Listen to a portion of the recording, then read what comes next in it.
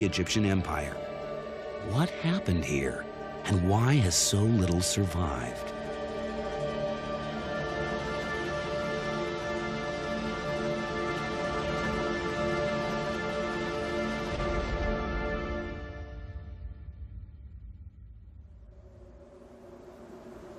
This is the story of one of the most traumatic episodes in the whole of ancient Egyptian history. Under these sands lie the ruins of a religious experiment that rocked the Egyptian empire to its foundations. For many at the time, it seemed to promise a heaven on earth. For many others, it became their worst nightmare.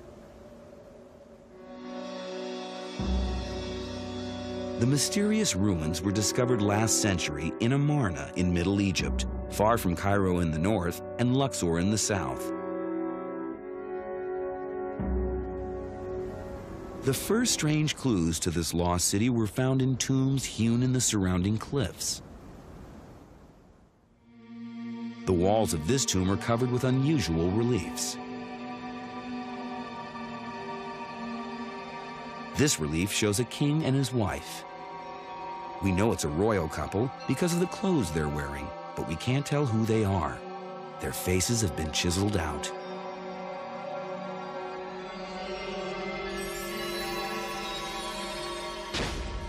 Even their names were hacked away. But a clue to their identity lay in the sagging belly of the pharaoh and in the image of the sun bathing the royal couple in sunlight. These had a familiar look.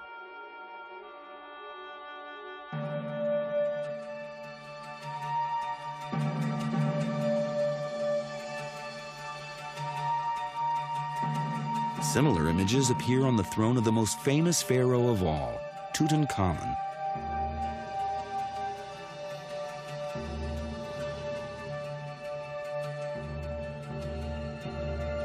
Maybe Tutankhamun and the faceless pharaoh were closely related?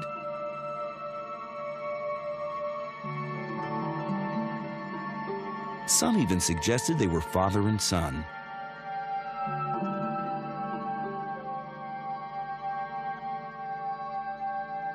The mystery king and queen were finally identified when undamaged reliefs were found in the Amarna ruins.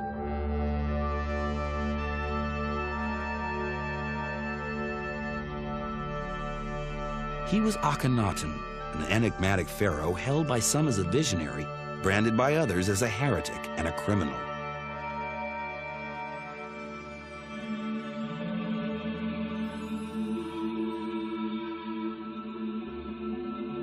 She was Nefertiti, one of the most beautiful women of the ancient world,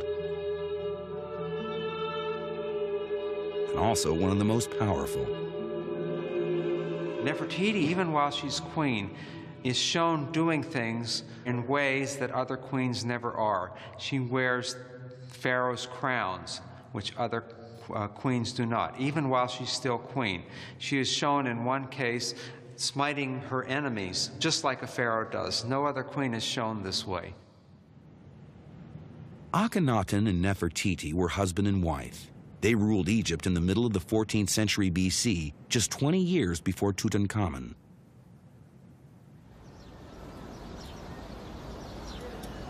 And yet, for all their importance, they might as well never have lived. This is a temple at Abydos, 60 miles north of Luxor. It contains a list of the kings of ancient Egypt published by Seti I. But the list is incomplete. There is no mention of Akhenaten. This is the name of his predecessor, Amenhotep III. Akhenaten's own name should be next, but it's missing. The list jumps straight to the next dynasty. It turns out there was an active campaign to erase Akhenaten's reign from ancient Egyptian history. Whenever it was necessary to refer to this period or to Akhenaten himself, he was only referred to as the heretic. What did Akhenaten do that was so terrible?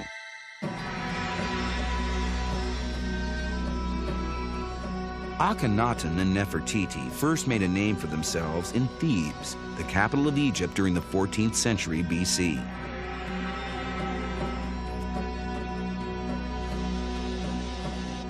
The conquest of foreign lands, from Sudan in the south to present-day Syria in the north, had brought untold power and riches to the Egyptian empire.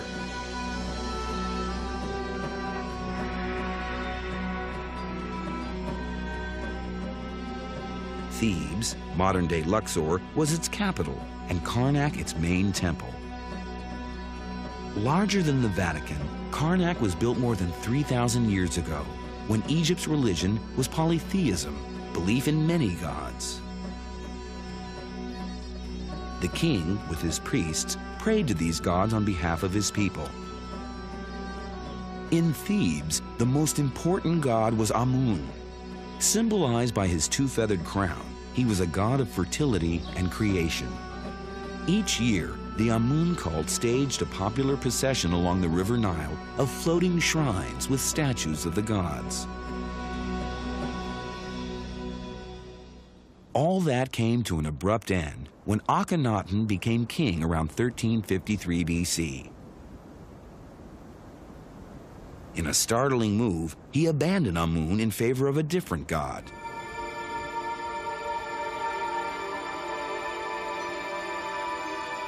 The Aten, or sun disk.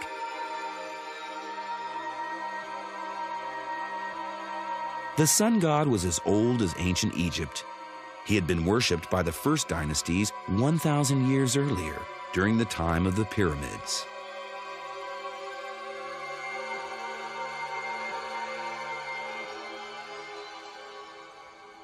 Akhenaten's decision would have shocked the influential army of Amun-worshipping priests.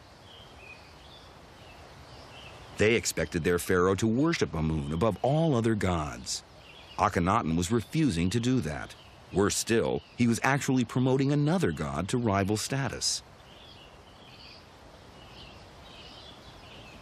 What possessed the king to scorn the established god of Thebes?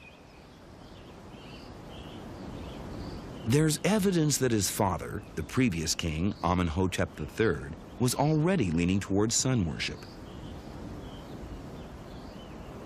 These are colossal statues of Amenhotep III himself. They were built during his lifetime out of a very special stone. It's quartzite, and the pharaoh had to transport it at huge expense from quarries many miles from here. What made it so desirable was its golden, glowing color. Quartzite was associated by the ancient Egyptians with the sun god. The statues were also positioned to catch the first gleam of light from the rising sun. Such overt homage to the sun god was unusual at the time, but that's as far as this pharaoh dared to go. His son Akhenaten had no such qualms. He believed the sun deserved its own full-blown cult.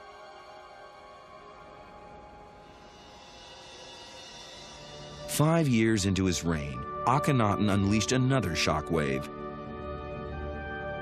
Thebes, he announced, was too closely linked to Amun and so unsuitable for the Aten.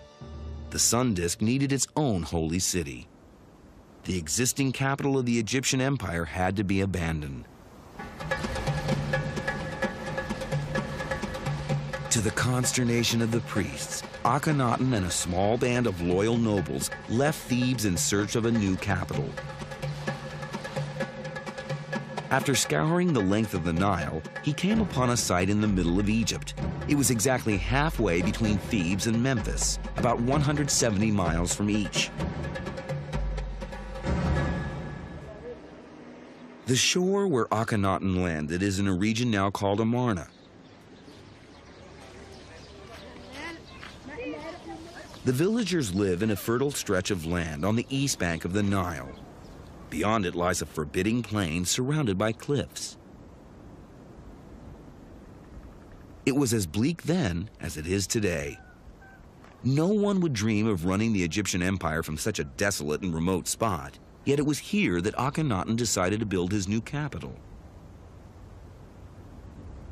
The king must have been aware that the move would come as a shock to his subjects, because he went to great lengths to justify his decision.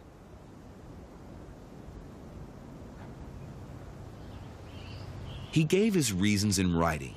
They can still be read today in an unexpected place, atop one of the cliffs overlooking the city.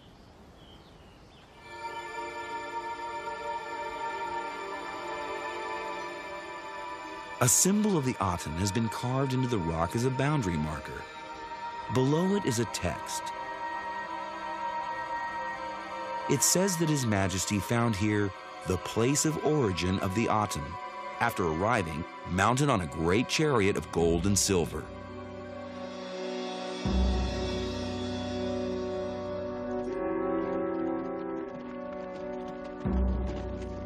Why did Akhenaten think that this was the birthplace of the Aten? He and his supporters arrived here with only tents for accommodation. This truly was virgin land, with no links to any other gods. And the king found something even more convincing. In Egyptian belief, the horizon where the sun rose was called the Akhet. It was symbolized by two mountain peaks, with the sun disk rising between them. The hills that surround the Amarna plain are suddenly interrupted by a break in the cliffs. A sight to behold, especially at dawn.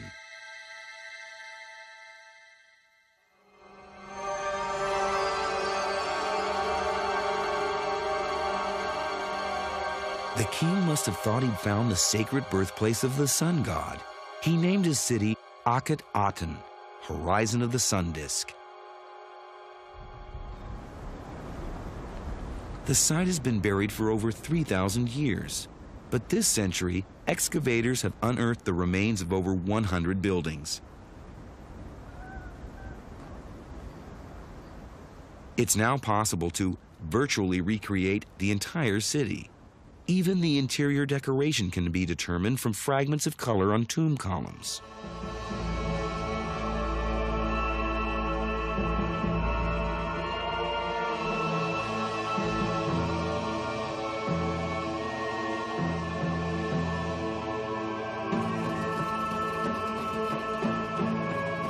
In the heart of the city stood the temple to the Aten, right next to the king's house and throne room.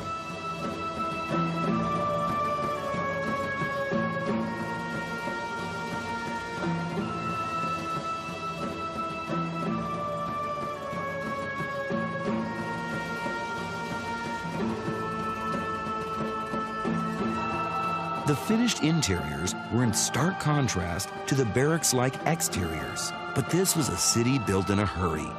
There was still scaffolding around when the royal family moved in.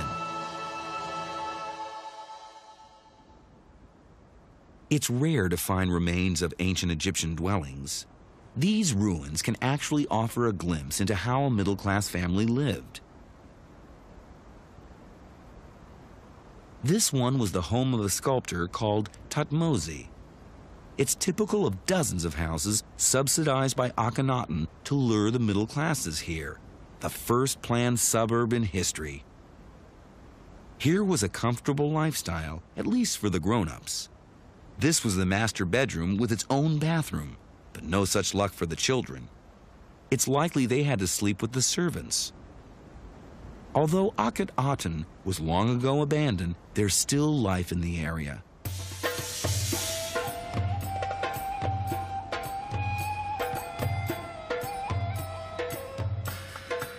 Several villages nestle between the ancient ruins and the Nile.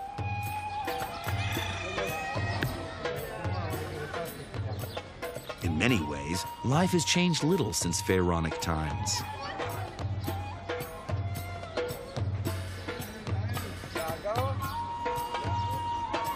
Today's inhabitants are a mix of the old indigenous population and Arab tribes who moved into the area in the Middle Ages.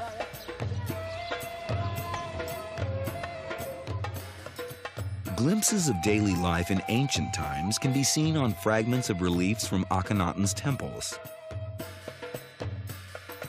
People were paid in bread and beer. A heavy loaf and a strong brew were just reward for a good day's work.